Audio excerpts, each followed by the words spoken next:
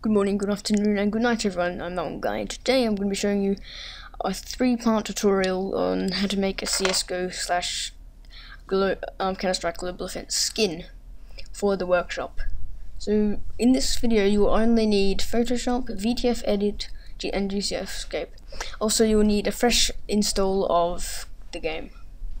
So to start off with, you will need to get into the Steam Apps common folder, which I already have a tutorial for, so it will probably be on the left here, on a star, or in the description.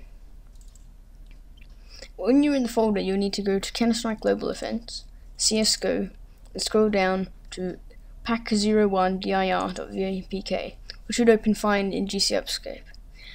Then inside of the VPK, there'll be materials, models, weapons, and then a few other folders. Now usually you would use V models, W models, and maybe even customization. I'm just going to use the V models AWP. So you're going to extract that to a nice little folder, for example the desktop.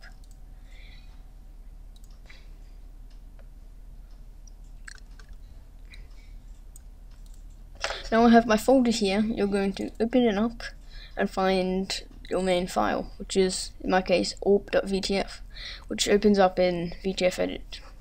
Then you're going to go File, Export, then as a TGA or JPEG or something that you can edit. So now you have your awp.tga and you can edit that in an editing program such as Photoshop. But I don't need to do that since I've already created my own file. So just stick the TGA in there and you can delete the old VTF. And then after you created the VTF, go back to your TGA file, or if that's what I'm using, just click OK. You don't need to worry about those op settings. And then I'm not going to show you this yet. Then go to File, Save As. It should say VTF here, and then just give it the proper name. And after that you can close down the VTFEdit, and there you go.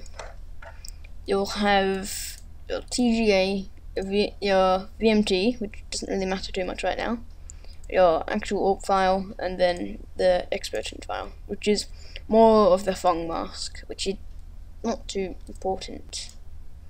So that's part 1 of our little tutorial, part 1 of making your skin. After you've created your skin, next part we're going to be putting it in the game, or not putting it in the game,